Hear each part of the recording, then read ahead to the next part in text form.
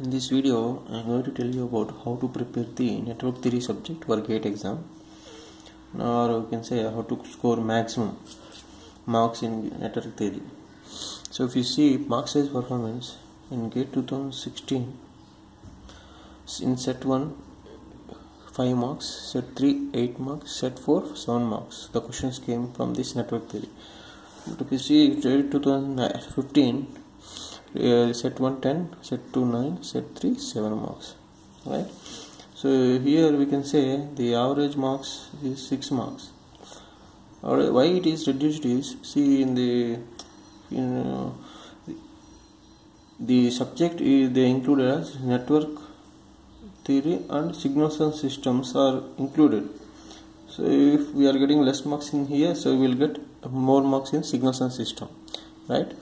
But averagely you can get 6 to 8 marks in each subject. So total for a network theory and signal systems, we can get approximately 15 to 16 marks. So here is, if we are getting average 6, there we will get 10 marks. If there we are getting 6 marks, we will get in the network theory 10 marks, right? Now how to prepare? See, if you see the syllabus, so here it includes first the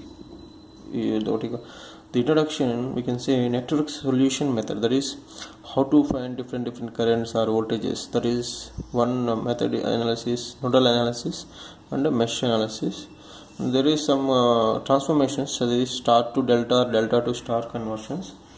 Now, so everyone should start with the basics only. So my first topic should be nodal analysis, mesh analysis, and finding the R equivalents or C equivalents or L equivalents, right? So there is a question from this 100% sure from this what is the first network solution methods. So we may get find R equivalent between A and B points, or some find I1 in some branch, or find power in some branch, find power. And there is a star network is given, in delta network is given, some missing is there, find RA, etc. So there is a pakka question from this, the network solution methods. That is, you can see introduction of the network theory subject. Next we have to study the theorems, right? There is no question paper without this theorem question, right? It may be maximum power transfer theorem, it may be superposition, it may be Thevenin's theorem. So generally they will not ask about find the current using superposition theorem. Generally they will ask what is a VTH, or what is a Thevenin, or sometimes what is the maximum power transfer theorem. Maximum, from these two concepts only we will get so many. Find maximum power, P max, or find to deliver maximum power, what is RL or RTH, etc. Right? So there is no paper without this theorem concept. Now next one is the two-port networks, or we can say two-port parameters. So again same 100% sure from this topic, that is like Z parameters, Y parameters, H parameters, then transmission parameters, right? What is the condition for reciprocal or symmetry? Then find some different parameters, right? There is no paper without the two-port parameters concept.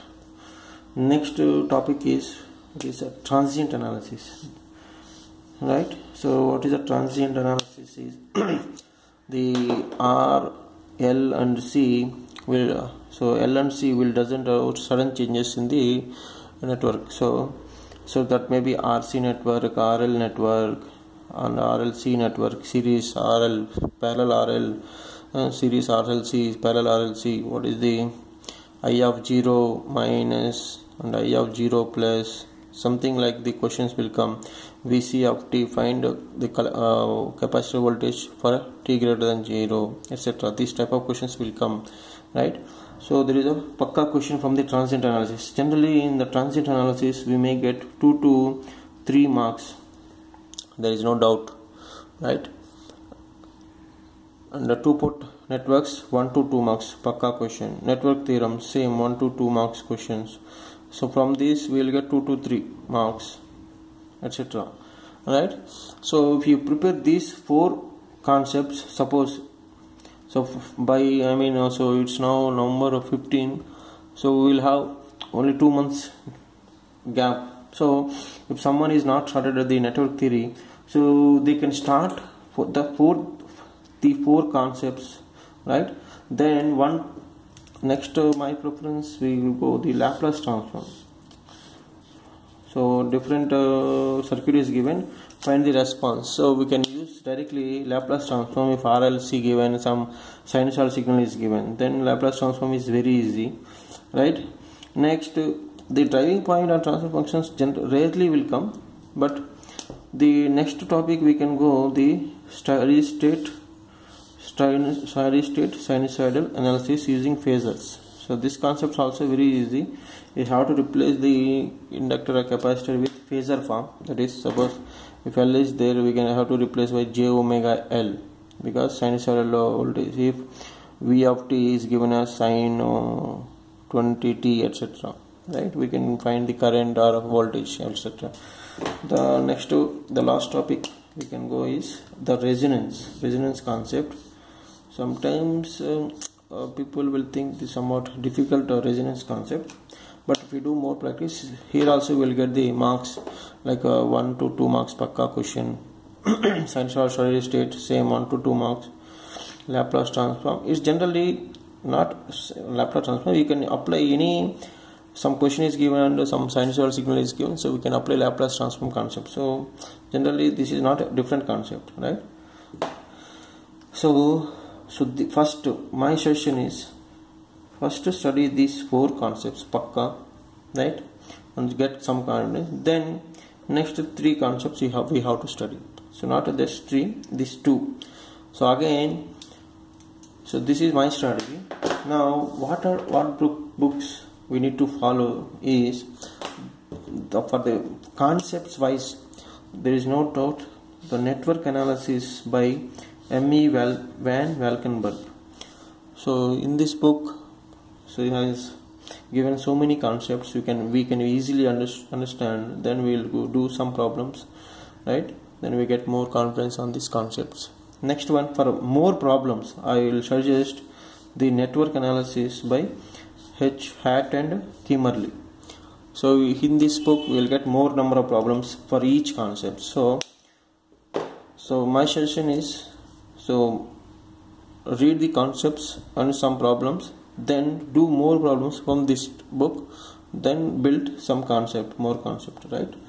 Now again, if you follow this criteria, and if you spare 7 days, or we can go for 5 days also, but 7 days is sufficient for the network theory preparation. So 7 days, and my suggestion is each, suppose there is a network analysis, network solution methods, so you have to do 100 number of problems, right? Then only we can do in the gate, right? So they will give some different type problems.